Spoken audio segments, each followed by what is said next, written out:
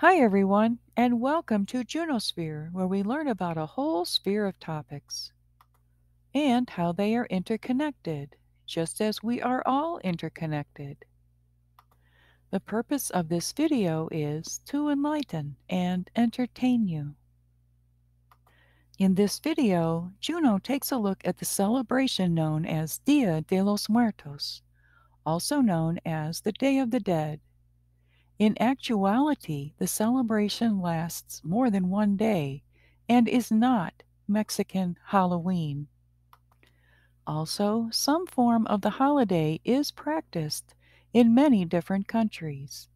This video focuses mostly on the traditions of the Mexican Day of the Dead.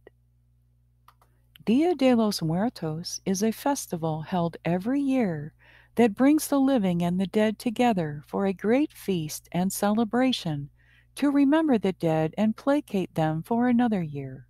It often involves parties, songs, parades, and special foods. Ceremonies for the dead are also part of Chinese and Japanese culture. But perhaps the most elaborate ceremonies occur in Mexico on November 2nd, All Souls Day. A few days before, offerings of food and toys for children who have died are placed on clay altars. Around midnight, the spirits of the dead children are thought to come and enjoy their gifts. On All Souls Day itself, children enjoy special food, and adults prepare an even bigger feast. Altars are decorated with skulls and bones made from bread for the spirits. Later in the day, neighbors go from house to house, sharing memories of the deceased, who are thought to gather and listen to what is said about them.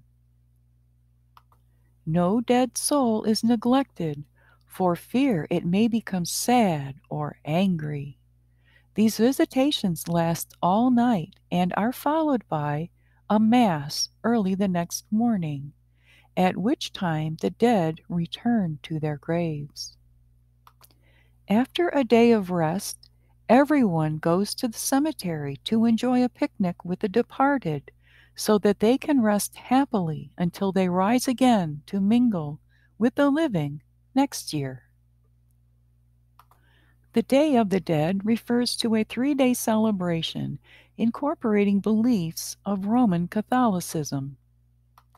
Because the Roman Catholic feast day that honors the deceased also incorporates a tremendous amount of older pagan spirituality and tradition, the modern Mexican Day of the Dead is a tremendously complex celebration.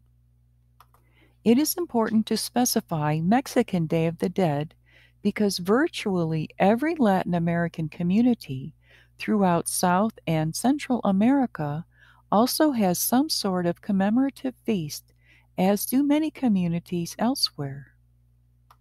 Although the purpose is identical, traditions vary greatly. Aspects of the Mexican Day of the Dead have become increasingly influential over neo-pagan spirituality. November Eve and the days immediately before and after are internationally considered the time when the dead visit the living. Depending upon perspectives toward the nature of the dead, some cultures find this a scary time. In other words, if the revenant dead can only be up to no good, then the time when they return is a time of great danger. In traditional Mexican culture, however, the dead are welcomed, feasted, propitiated, and then sent safely on their way. This is the natural order. It is natural for the dead to appear at this time, and it is natural for them to depart afterwards. The dead who are not propitiated and treated with respect, love, and honor are those who may linger and become troublesome ghosts. It is in the community's interest for this not to occur, and the Day of the Dead is celebrated not only by individuals and families, but also by communities at large. To witness Day of the Dead celebrations in Mexican villages is to understand how festivals like Beltane, Midsummer's Eve, or Samhain must once have been an entire community's affair. Similar festivals honoring the dead were once held at this time of year throughout Italy, most especially in Salerno. The practice was banned by the Church in the 15th century. There isn't just one fixed way to celebrate Dia de los Muertos. Traditions vary depending on location and region. However, some themes and traditions remain consistent. Each day of the 3-day festival is dedicated to a different community of the deceased. The dead are envisioned as a parade of spirits arriving in scheduled hosts arranged according to age and manner of death. The Mexican Days of the Dead is a celebratory festival combining humor with devotion, a lust for life with an acceptance of death. Traditional Aztec culture didn't fear death. Death was understood as a period of deep sleep or true reality, while life or lives was the dreams experienced during this sleep/death. Modern Mexican culture revels in humorous, grotesque, defiant artistic celebrations of death, which simultaneously celebrate life too. Death isn't a topic to be avoided, but instead it is deified and mocked, while simultaneously respected and revered. During the Day of the Dead celebration, images of skeletons are omnipresent. Decorated sugar skulls fill the stores in the period leading up to the holiday, in the same manner that pumpkins and Halloween-oriented cookies and candies do at this time in the United States. Special holiday foods are prepared and served only at this time of year, including certain moles, Mexican stews featuring bitter chocolate, and the bread of the dead, a sweet loaf decorated with skulls and crossbones. An ofrenda, translated into English as an offering table or altar, is set up in the home. The ofrenda serves as the magnet that guides and welcomes the spirits of the deceased. A table is beautifully decorated and laden with the feast to be shared by the living and the dead. Technically, the festivities begin on the eve of October 31st in conjunction with the Roman Catholic festival of All Hallows Eve. However, depending upon region or village, it may begin as early as October 27th. Commemorations prior to the 31st are more openly pagan in orientation than the official 3-day period, which is technically a Roman Catholic feast.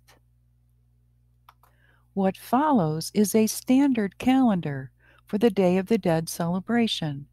However, be advised that this is subject to variation. October 27th is dedicated to those who died without families, whose families have since died out, or to those who, for whatever reason, have no one to welcome them and create an ofrenda for them. Sad, lonely, and potentially jealous and resentful, if left hungry and unpropitiated, these are the spirits who can potentially become dangerous, malevolent ghosts. Bread and water is placed outside for them. October 28th is dedicated to those who died violently, whether by accident or through intention. They too are given fresh bread and water. In both of these cases, food and drink are placed outside, not inside the home. The intention is to prevent the phenomenon of destructive, malicious, hungry ghosts, not to have the ghosts become so comfortable that they decide to move in. October 29th is a day of preparation. October 30th is dedicated to pagan babies and babies in limbo, those children who died without baptism or unknown wandering children's souls. Bread, water, and small things that would please a child, like sweets, toys, and juice, are placed outside. Up until this point, any food offered is not shared by the living. Once given, it is left outside. The night of October 31st may be dedicated to dead children, while November 1st is for deceased adults. In some communities, however, November 1st is Dia de los Angelitos, the Day of the Little Angels. October 31st is offered to dead children whom a family knew and loved. The offering is made in the home. The dead souls from this point on are welcomed into the home. November 1st is dedicated to deceased adults, friends, family members, loved ones, or those whom one admires and wishes to honor. Offerings may be made at home or brought to the cemetery, where living and dead may feast together. By the evening of November 2nd, the dead should be gone, well on their way back to where they came from. Trails of shredded yellow marigold blossoms may be laid to lead them back to the family plot. Stubborn, lingering ghosts are sent on their way by masked mummers. This once would have been the shaman's job. Day of the Dead rituals are intrinsically associated with food. Special foods are not only prepared for the dead, but for the living too. Foods specifically associated with the holiday are eagerly awaited year-round. Mexican sugar skulls are a traditional confection and folk art used to celebrate the Day of the Dead. Their name describes them exactly: packed, hardened sugar molded into the shape of skulls, then decorated with vividly colored icing, bright bits of colored foil, sequins, and/or colored sugar.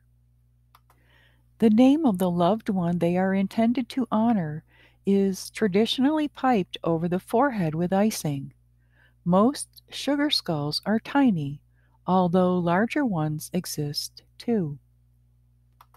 Sugar skulls are sold as treats for children during the weeks leading up to the festival, providing nothing inedible is used to ornament them. Sugar skulls are very edible, but very sweet.